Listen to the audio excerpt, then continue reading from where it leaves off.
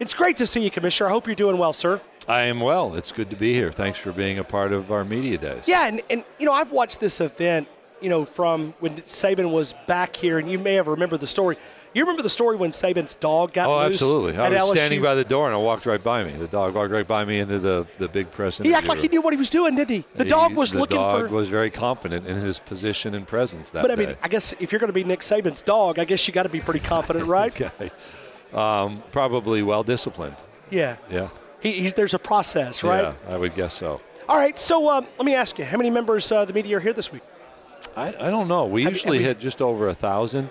It's interesting because we used to talk about that stat, and I have consciously avoided just the stats to try to talk about stories, like my speech yesterday talking about integration and the 50th anniversary. I talked about it yesterday on the air. Yeah, and I have thought consciously I probably should ask the numbers, and I don't, so you've got me.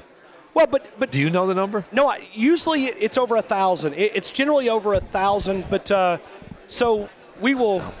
What's the number of credentials? Do you know what the number of credentials? What's the number of credentials that were credentialed for this event? I don't know, but I'll find out before you finish. We ramped it up when we added the SEC network. We'll find that information. Okay. Somebody knows. So we're looking for that. But either way, I watch this room.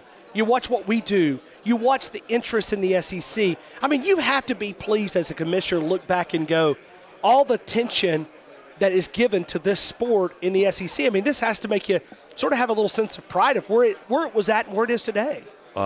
Big sense of pride. And it's a tribute to everyone who's come before, everyone in positions now, the young people who are part of our programs, the visibility of our universities. I mean, there are so many good stories that weave together to make this conference the great organization that it is today. But to sit in this chair and focus on it from time to time is healthy, and then you want to make sure you're hungry.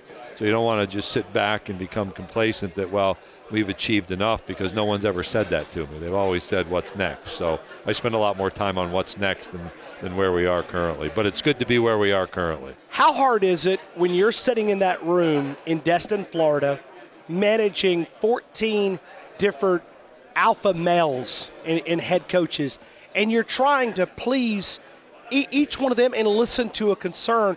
How hard is it to, Nick Saban comes at it from one angle, and certainly Derek Mason comes at it, and Kirby Smart, they all come at it from different angles. How hard is that of your job, having to listen and take all that into consideration? I actually think that's the best part of the job. Is it really? Oh, okay. Absolutely. One of the things that I enjoy here is interacting with our coaches and student athletes, because I get to know them as people. One of the advantages I have is individuals who are icons in their states or in the country are people I know and I work with and I learn from, and hopefully they learn a bit from me. So when you're in that room, there'll be disagreements and views. They'll share with me where maybe we missed an opportunity. I'll share the same type of thing with them. One of the really memorable moments was a few years ago, talking about pace of play and length of games. Sure. And different coaching philosophies. And it took about 5 minutes for people to get through maybe the tension that exists. They play their cards close. But then talk about how they view the game of football, their different philosophies. And you sit back and listen, and you're like, wow, these are the people in the country the best at what they do. Talking about the technical aspects of their job. And that's really a rewarding opportunity. And we'll work through disagreements. That's part of the job. But more often in that room, you do have egos and different views and strength of personality, but everybody historically has come together to make this conference what it is. Let me look at the league right now. When you look at the league, there's a concern that I have about the image of the SEC, and it's small, it's not big, it's not like it's a big problem. Let me ask you about that non-conference game in November. Has there been any discussion to possibly moving that back to another and having more quality at the end of the season? The next to last week? Yes, sir. Oh, yeah, that is a conversation. So some of our schedules rotate through. Will continue to be a conversation. And actually, the spread and scheduling of games throughout the season is a topic of conversation, because you can have some variance based on open weeks and how those balance out. And that next to last weekend becomes a little bit more of a lightning rod. and is a topic of conversation without any prediction of outcomes. But how do we populate quality games throughout the schedule? We're not one, some conferences say, hey, first 4 weeks is yours and the last 8 weeks is ours, or last 9 weeks, whatever it may be. And we start playing conference games in week 2 and spread those out, and that has an impact in week 12. We like playing games in week 2. But we're attentive to those issues, and we try to balance it. But, sometimes there's not a magic potion for that approach. Is the ninth conference game on hold, or is that still being talked about behind the scenes? We spent a lot of time in 2013 and 14 having really healthy conversations about format completely. And I've reminded folks, there's been this, divisional question that pops up this week. I've reminded that we decided on 8 conference games, and it's worked really well for us.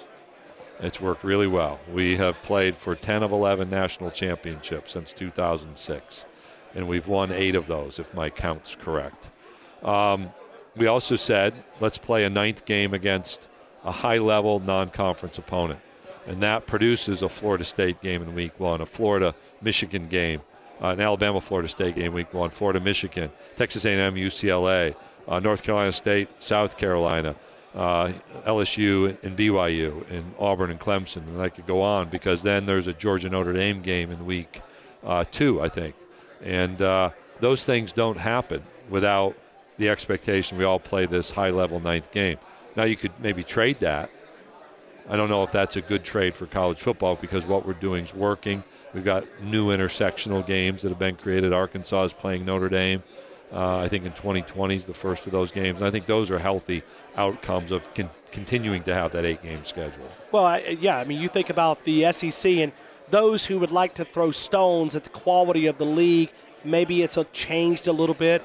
The SEC can make a statement in the first 2 weeks of the season and go, what were you guys talking about? We drifting away? Yeah. I mean, you think about the league and how they could, if you want to talk about reestablish or continue the dominance, the first 2 weeks can really help push this conversation forward. 2 years ago here, it was my first as commissioner. The conversation was, you're on the downhill side. Sure. And then I think we went 12-2 in those games.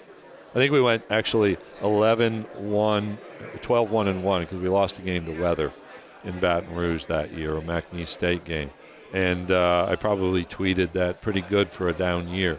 And then we went 12-2 on the back end in postseason games, and no conference had ever won 12 games. And I reminded folks it was pretty good for a down year. But there'll be some anxiety in me, not that I can go influence the outcome of the game once it begins, but it would really be rewarding to see us step up and be victorious those first couple weeks in those non-conference How many games do you see on a Saturday? Usually 1, 2 at the most. I'm going to actually be really busy that opening weekend, so on Saturday we'll see 2 games in Texas, Florida, Michigan in the afternoon, LSU, BYU in the evening, then go out to L.A. for Texas A&M, UCLA, and then Labor Day is Tennessee and Georgia Tech in the new Mercedes-Benz Stadium. So that'll be a fun weekend, and then settle out to 1, maybe 2 through the rest of the season.